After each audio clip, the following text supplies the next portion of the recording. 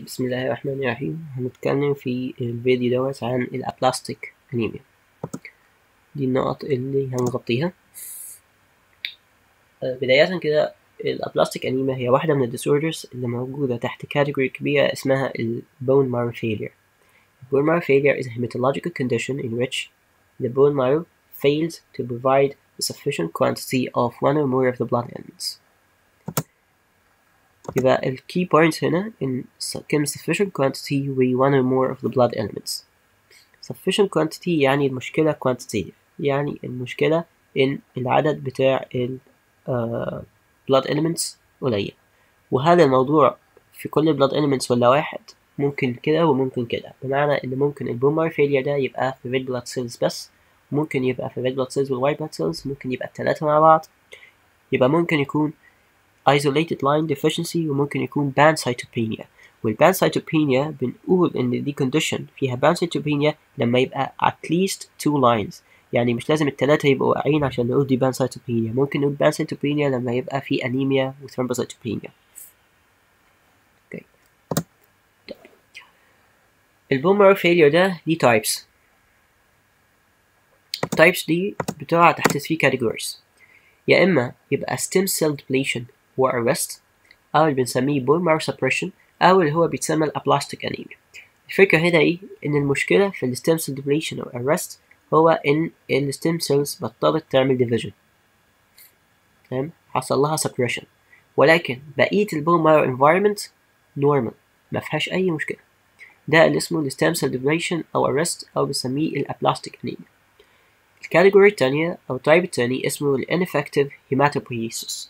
ال ineffective hematopoiesis معناه إن البون مارو بيصنع، ولكن الحاجات اللي بيصنعها morphologically abnormal، فبيحصل لها intramedullary destruction، يعني بيصنع ويكسر جوه البون مارو، وبالتالي الحاجات دي ما بتطلعش لبره، أو الاليمنتس دي ما بتطلعش للبريفرال circulation، فهتبقى deficient. ده اللي اسمه myelodysplasia والميجالوبلاستوسيس. myelodysplasia دي genetic condition بيبقى فيها abnormal cells. الميجالوبلاستوسيس دي بتحصل في حالات الفوليك acid deficiency، البي12 deficiency، وبعض الدراجز زي الميثوتريكسيت. أو إن الكونديشن تبقى bone marrow replacements، أو bone marrow infiltration، أو bone marrow fibrosis، أو myelophthisis. كل دول conditions معناها إن ال bone marrow environment حصل لها disruption، الاركتكتشر بتاع البون مارو خرب. ده ممكن يكون idiopathic genetic condition اللي هي البرايمري myelofibrosis، اللي هي واحدة من الجاك2 positive myeloproliferative diseases. ممكن يحصل في حالة الهيماتولوجيكال malignancies زي الليكيميا والليمفوما وعملوا infiltration للبون مارو. ممكن يكون non-hematological malignancies وعملت infiltration للبون مارو، وفي أنواع معروفة بتعمل الكونديشن دي زي الرhabdomyosarcoma، الريتينوساركوما، النيوروساركوما.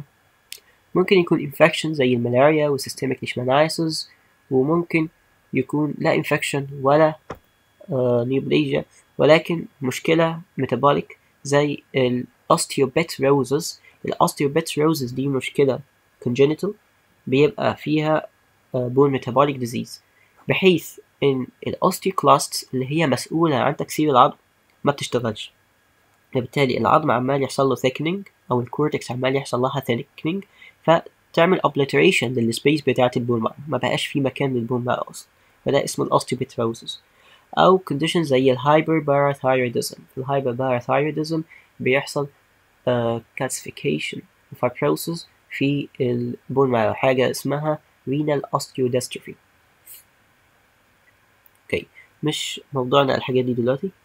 المهم إن البون مارو failure يا إما بيبقى aplastic اللي هو stem cell depletion or arrest، أو ineffective hematopoiesis، أو bone marrow replacement or infiltration. طيب، موضوعنا اللي احنا هنتكلم فيه أكتر هو ال stem cell depletion or arrest. إيه الكوزز بتاعته؟ بيتقسم لبرايمري وده الموست كومن، والبرايمري دوت ملهوش secondary cause، يعني مفيش فاكتور نقدر نقول إن هو ده السبب، ولكن الثيوري بتقول إن هو autoimmune disease سببه التي سيل autoimmunity أو T cell dysfunction، وعشان كده التريتمنت بتاعه بيبقى directed على إن إحنا نقلل التي سيل function. ده الموست common cause، ولكن في أسباب أخرى secondary قد يكون secondary genetic condition أو secondary acquired condition. secondary genetic conditions عندنا قد يكون كل اللاينز وده اللي بنسميه فانكوني سيندروم، أو قد يكون pure red cell aplasia يعني المشكلة بس في ال red blood cell line ده اللي اسمها diamond black fan syndrome، أو pure neutropenia زي Schwarzman diamond syndrome، أو thrombocytopenia with absent radius ودي بتبقى فيها thrombocytopenia و deficiency في أو absence للradial bone زي ما الاسم بيقول. conditions دي بيبقى فيها chromosomal instability خاصة أول 3 وبيبقوا at risk إن البيشنت يحصل له plastic transformation، بمعنى إن الكونديشنز دي تتحول ل acute leukemia.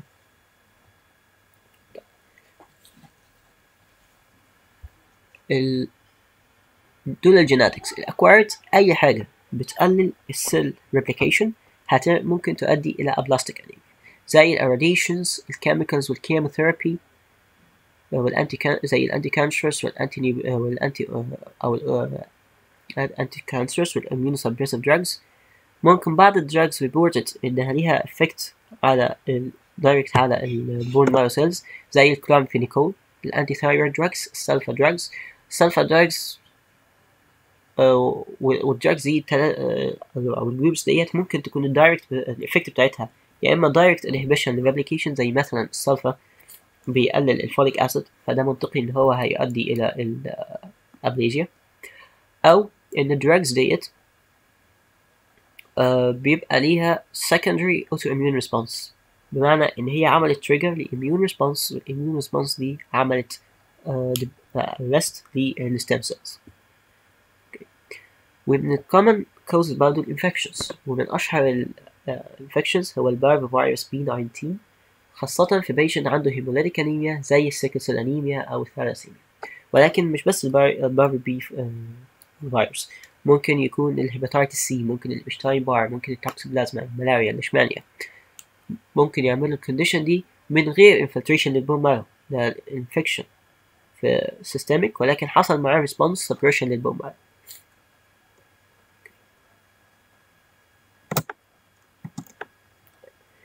كلينيكالي هتظهر زي الابلاستيك انيميا. الابلاستيك انيميا هتظهر بالمانيفستيشنز بتاعة الانيميا اللي احنا عارفينها plus manifestations of the mechanism. وايه هي الميكانيزم هنا؟ الميكانيزم هنا عايزين نقول aplasia. aplasia يعني البون مارو is not functioning، يعني مفيش medullary hematopoiesis ولا extramedullary hematopoiesis. فده هيظهر في شكل ان مش بس red blood cells هي اللي قليلة، لا ده احنا عندنا كمان بربرة، عندنا artificial bleeding بسبب ان البليتلتس قليلة، عندنا increased risk of infection بسبب ان الوايت blood cells قليلة. وبما ان مفيش extramedullary hematopoiesis يعني مفيش compensation فمش متوقع ان انا هلاقي عندي hepatosplenomegaly، ولان مفيش تكسير مش متوقع ان انا الاقي عندي hepatosplenomegaly.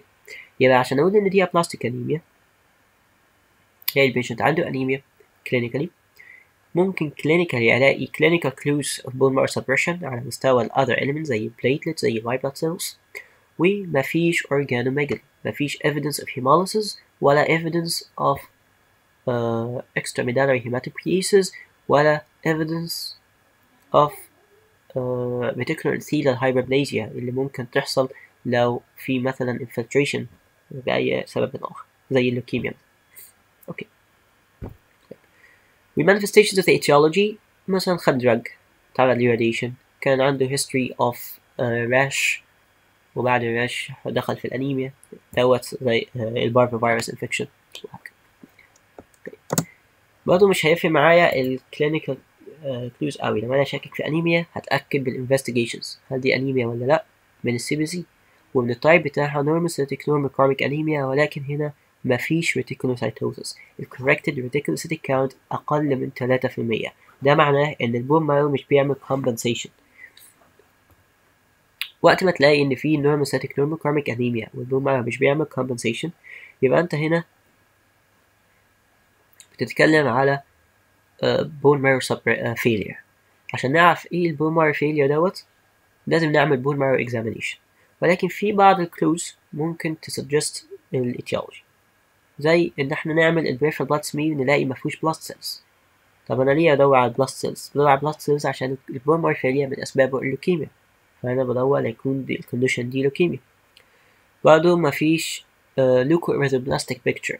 leukoerythroplastic picture معناها إن في blood cells من ال white blood cell وفي blood cells من ال red blood cells، ودي بتتشاف في حالة ال B12 deficiency، وبيبقى associated معها حاجة اسمها hypersegmented neutrophils، يعني neutrophils النيوكلياي بتاعتها أكتر من 5.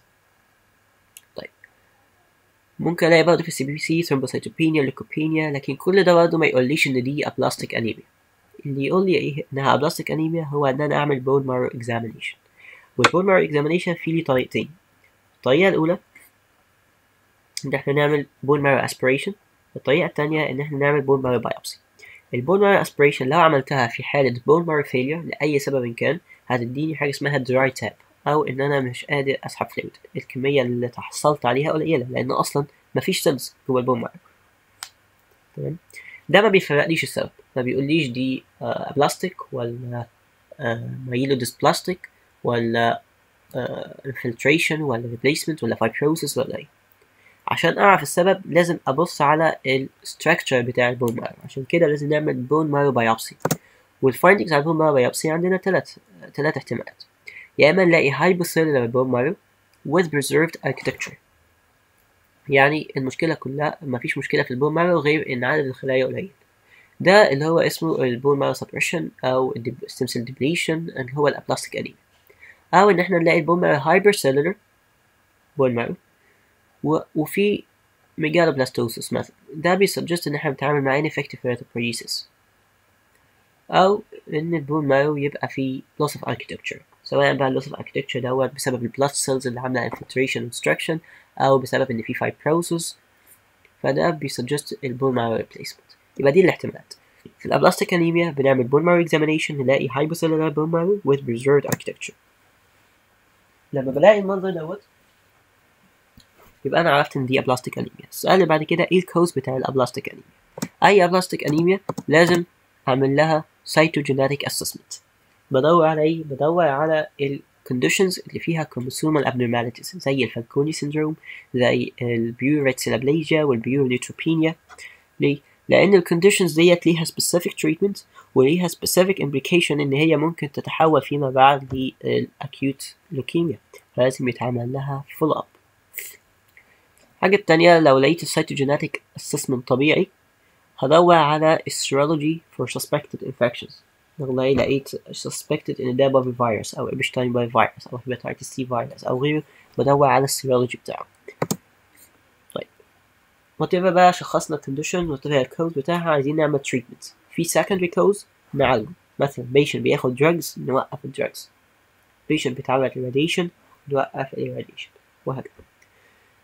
طيب لو الكونديشن برايمري وده الغالب، التريتمنت اوف تشويس هو الهيماتوبوياتيك ستيم سيل ترانسبلانتيشن، ننقله بون مارو جديد بسيلز جديدة ما تعرضتش للاميون ديستراكشن ولا فيها الانجنز اللي بيحصلها اميون ديستراكشن، فنحسن الكونديشن بتاعتنا. بس البيست ريزلتس بتبقى achieved لو البيشنت كان الايج بتاعه اقل من 50 سنة ولقينا له دونر. لو البيشنت فوق 50 سنة ولو ما لقيناش دونر بنبدأ نعمل ريفيرس للميكانيزم. احنا usually الميكانيزم في primary type هي believed to be autoimmune disease، فبنستخدم combination من السايكلوسبورين والانتي ثايموسايد جلوبولين. السايكلوسبورين ده immunosuppressive drug بيشتغل عن طريق ان هو يشغل حاجة اسمها يعمل inhibition لحاجة اسمها الكالسينيورين، والكالسينيورين ده لما يحصل له inhibition بيقلل الاكسبريشن بتاع الانترلوكينز خاصة الانترلوكينز 2، والانترلوكينز 2 مهمة لعملية الريبليكيشن بتاع التي ليمفوسايتس.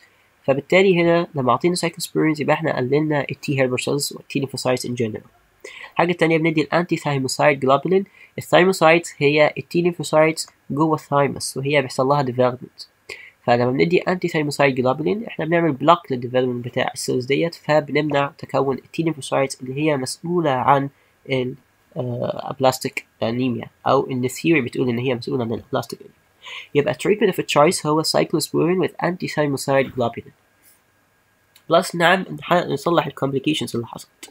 عندنا blood patient عنده severe anemia هننقله blood transfusion، عنده bleeding هنديله platelet transfusion، وممكن نديله الترامبوباك اللي هو الثرومبوبايتين.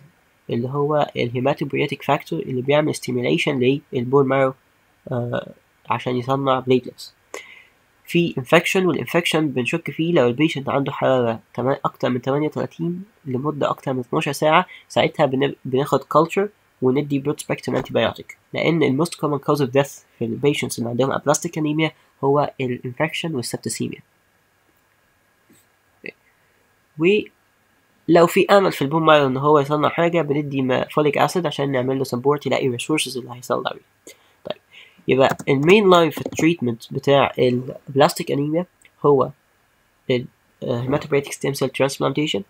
لو مش متاح او contraindicated او لأي سبب كان، يبقى التريتمنت بتاعنا هيبقى سايكلوسبورين، انتي ثايموسايد جلوبولين بلس التريمبوفاج.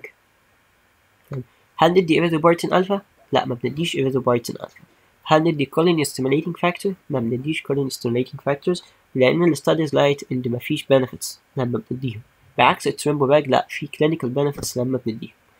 exception للكولين ستيميليتنج فاكتور، في ستاديز بتقول ان ممكن نديه في الابلاستيك انيميا في وقت الانفكشن، لو لقينا ان في active infection ندي كولين ستيميليتنج فاكتورز. ولكن in general الإيريثروبويتين والكولين ستيميليتنج فاكتور الإفكت بتاعتهم controversial. الإفكتيف هو التريمبوفاج، وعشان كده هو اللي بيستعمل. يبقى سايكلوسبورين، انتي ثايموسايد جلوبولين، التريمبوفاج لو مش عارفين نعمل هيماتوبويتيك ستيم سيل ترانسبلانتيشن.